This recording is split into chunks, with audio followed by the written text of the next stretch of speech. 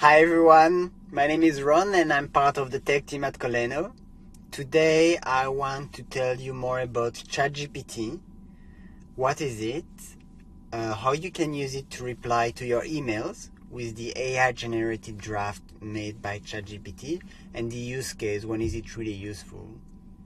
So as many of you have surely heard by now, ChatGPT is that new AI powered text completion tool created by OpenAI, and basically it enables anyone to put a prompt, so a question, a text to be completed, and ChatGPT will generate the text based on the information it has.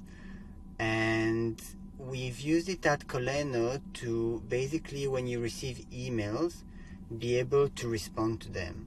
As you know, you can send a very personalized workflow in Kolleno in an automated way, so that the recipient never knows it was actually automated because it's very personalized. But when those clients come back to you with specific questions, you need to respond to them.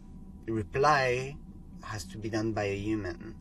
So for example, in this case, hello, I've received the invoice that you mentioned, but I think there is a mistake as we ordered only 3 items, not 4. Could you please correct it and resend? So what I'm going to do, I click reply, I simply click on generate reply. Now the system is communicating with ChatGPT, which says, hi Nisa, I apologize for the mistake. I will correct the invoice and resend it to you right away. Thank you for bringing this to my attention. And I insert the reply. And that's all you have to do.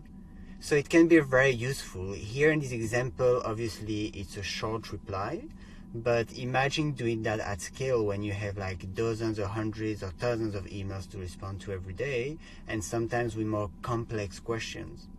So obviously it's not always going to be 100% correct, but it already gives you the draft, the basis on which you can customize and arrange the email. And what we've seen is that people spend much less time responding to email with that, 70 to 80% faster to respond to all the emails, inbound communications received. The only limitation is that you can only use it to actually reply to an email, not to create a new email. The reason is that we basically use the context around to draft the reply. When you start a new thread, it's not always very clear what you want to communicate about. So that's it for today's video. Please reach out if you have any questions, feedback, ideas. We're always happy to listen, and see you very soon on Kolleno.com.